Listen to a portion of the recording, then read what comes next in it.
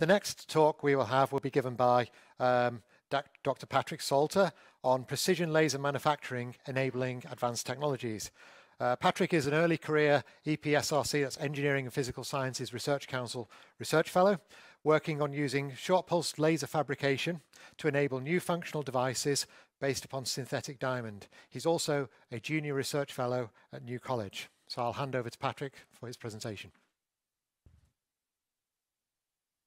Okay, great. Thanks very much, Martin. My name is Patrick Salter, and I'm going to be talking today about precision laser manufacturing enabling advanced technologies, which actually kind of follows on quite nicely from the talk that Ben Kay has just given about using laser cutters for making the bioreactor. But what does this title mean, precision laser manufacturing? Let's just first ask ourselves a question. And what connects these different things? We've got the Large Hadron Collider based at CERN in Geneva, and we've got some gemstones, some diamond, some sapphire. Let's throw in some lasers as well, and then finally we've got some liquid crystal TVs.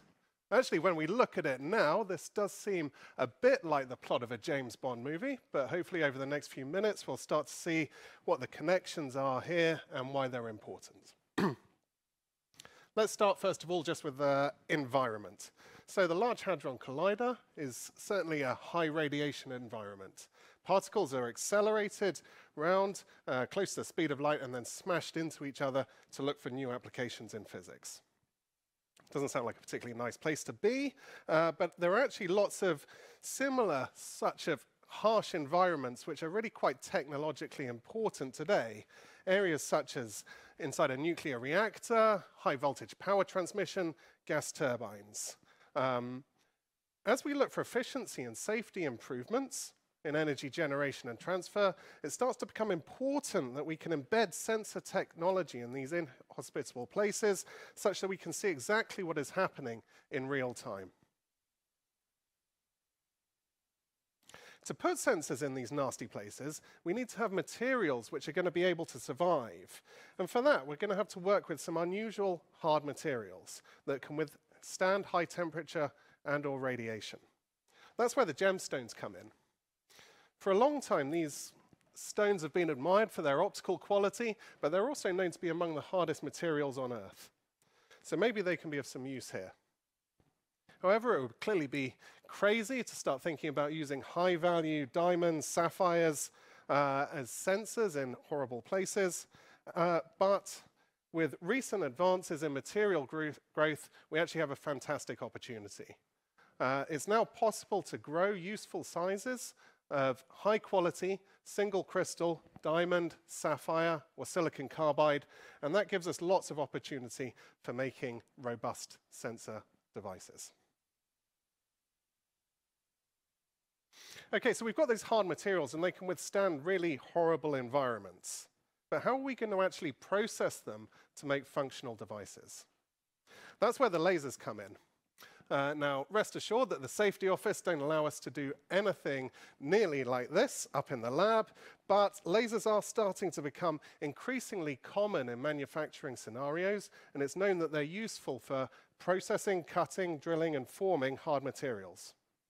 However, in this traditional operation, there's a lot of heat involved. We can see sparks flying out of the material here, and that heat limits what we can do, both in terms of the sort of feature sizes we can manufacture and in the terms of types of devices we can make. A solution to this comes with going shorter. So around 30 years ago, Donna Strickland, working with Gerald Moreau, developed a technique to create really short, intense pulses of laser light, something for which they recently won the Nobel Prize. Now, these pulses of light are shorter than a millionth of a second. And then think about that just for a moment, because it's really quite incredible when you start thinking about that timescale. But from a manufacturing perspective, what is important there is that this timescale is shorter than that for thermal diffusion. So we can get all of our energy from our laser pulse into the material before any starts spreading away as heat.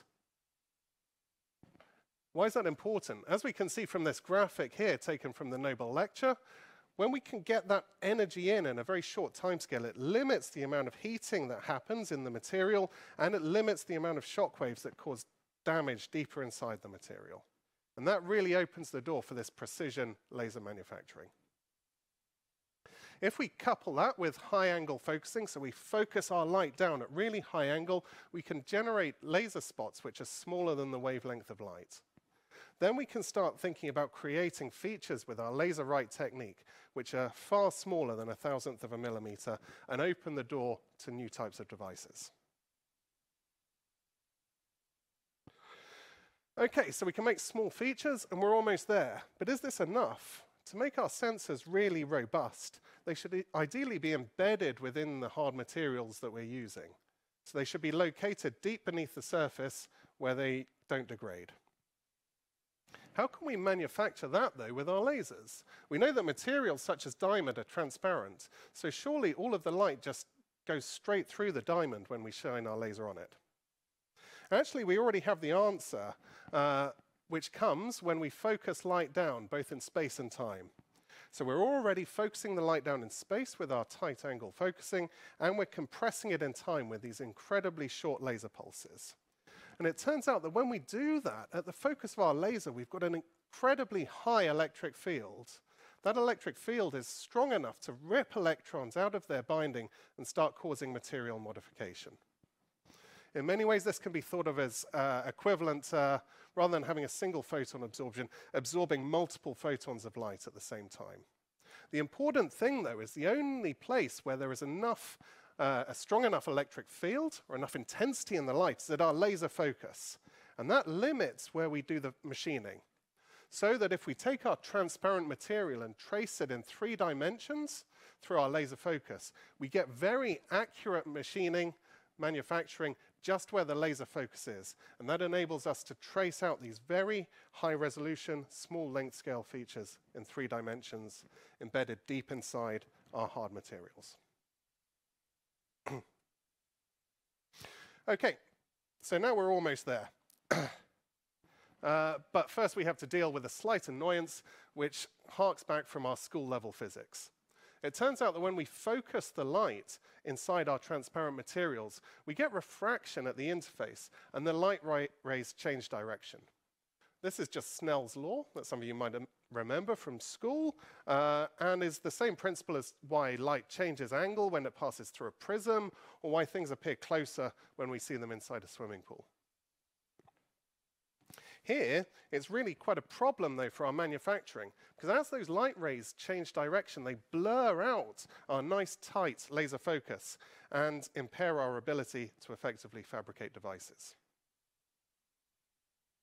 So this is where the optical engineering comes in and the liquid crystal TVs. We're all familiar with liquid crystal displays from our everyday life as an effective way to modulate the amplitude of light. That's how a display works.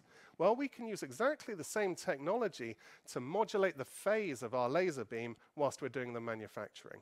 We take this same technology and we compress it down. So here's a device in our lab, a little liquid crystal display here illuminated by the green laser, which is just 2 centimeters across, but still with full HD definition. And that enables us to spatially control the phase of the laser beam. And that gives us a lot of opportunity when we do the manufacturing. Now that we can spatially control the phase, we can actually control the angles of the different light rays as they're coming into our material, and we can undo the effects of refraction, restoring our really nice, tight laser focus anywhere inside the material, allowing us to make functional devices.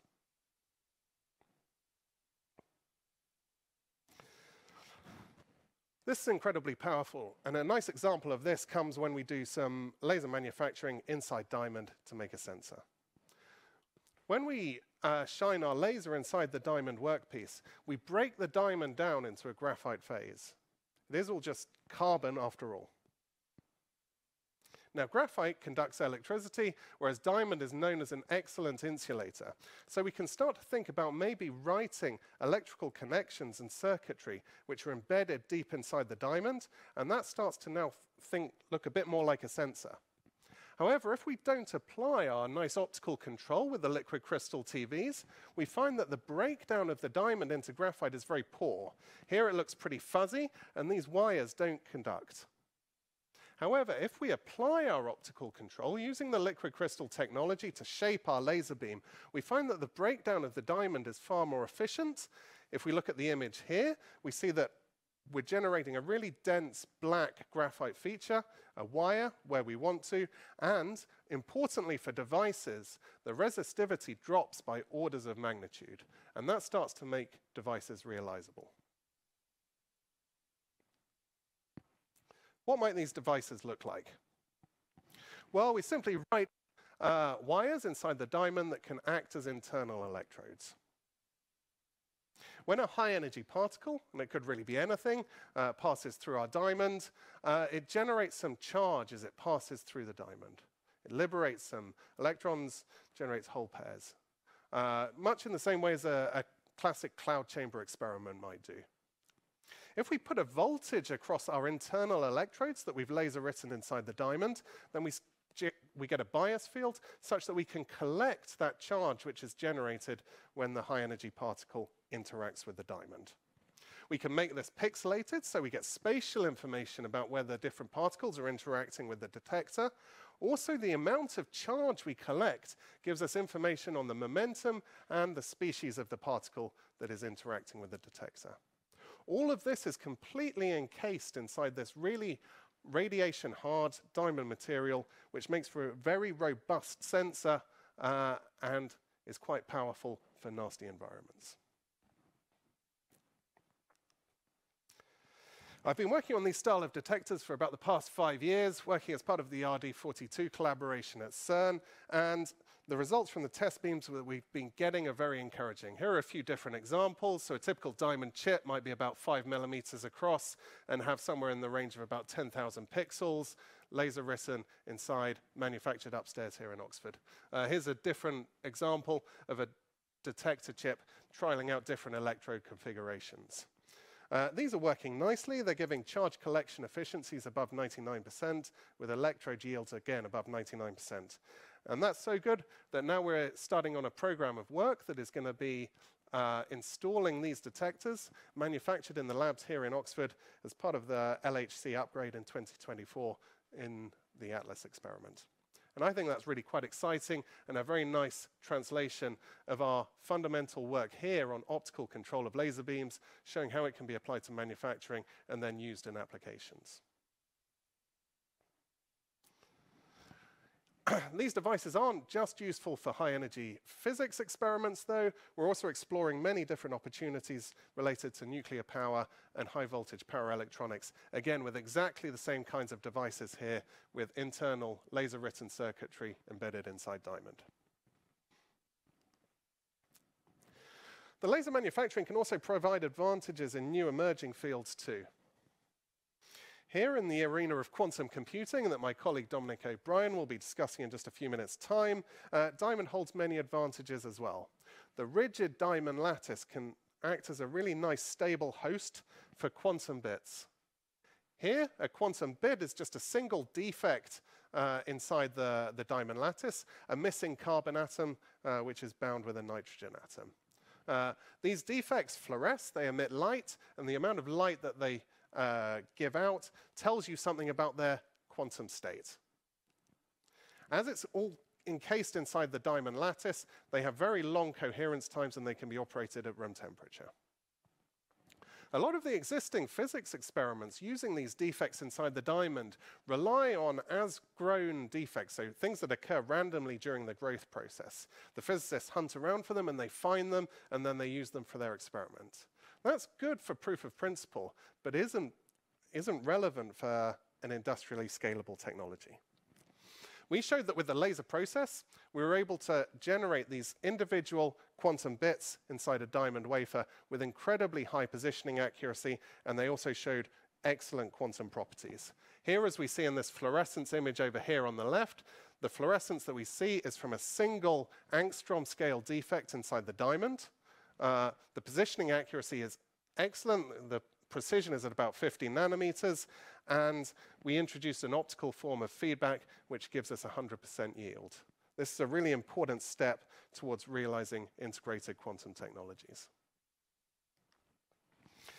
It's not just diamond either, and we've started making sensors in other hard materials, such as sapphire, which is slightly cheaper and easier to grow. In this example, we see a sapphire fiber in which we've used the laser process to write a channel which can guide light. If we look closely, we see that there's a slight modulation in the size of the channel, and that has a period of about a micron. When we send light down our channel, we get a strong resonant reflection when the wavelength of the light matches the periodicity in our channel. And now we can think about using this as a temperature sensor. If we heat the sapphire fiber up, this periodicity slightly changes, and then we can detect that as a wavelength shift in the reflected light signal. These devices are robust at above 1,000 degrees centigrade and can be completely operated remotely as an optical sensor. We're exploring these for initial applications inside jet engines, where they can be embedded to give real-time feedback on the local conditions during flight to optimize efficiency and lifetime. There's also opportunities we're exploring here in the nuclear sector, particularly to do with nuclear fusion. Okay, and then we go full circle back to the gemstones we were looking at earlier. Of course, the same technology could be used to write identifiers inside diamond gemstones. In 2017, we formed the company Obsidia, licensing the technology from the university to write serial numbers and logos deep beneath the surface of diamond gems. These identifiers are useful in promoting ethical gem trade and supporting traceability initiatives. We can create a range of different identifiers up from these sort of highly visible marks here, the serial numbers, which can be read by a customer using a simple jeweler's loop, all the way through to very tiny little marks which avoid the detection of a grader, so don't impact the value of a stone. There are now many thousands of gems in the consumer marketplace that bear an Obsidia inscription, as per this example from Lightbox Jewelry, with a laser-written Lightbox logo deep beneath the table of the stone. And it's fantastic to see the potential for rapid translation of technology out of the university research labs. In just under a year, the talented team of engineers at Obsidia, including many graduates from this department, were able to take what we had in the university research labs and transform it into a commercial unit that can be shipped abroad and run 24/7 at high volumes by an untrained operator. Okay, thanks very much for listening. I hope you found this interesting. We've had a bit of a look at precision laser manufacturing, how we can put some optical control in there to improve it, and how that is then useful in manufacturing functional devices in hard materials for extreme environments. I'd like to pay tribute to the fantastic students who've contributed to this work. Here's me in the lab with a couple of them. That's what it looks like when we're actually doing the experiments. And of course, a lot of this work is only possible because of collaboration as well. We work with teams in industry and academia, both here in the UK and abroad. Okay, thanks for listening. I'd welcome any questions.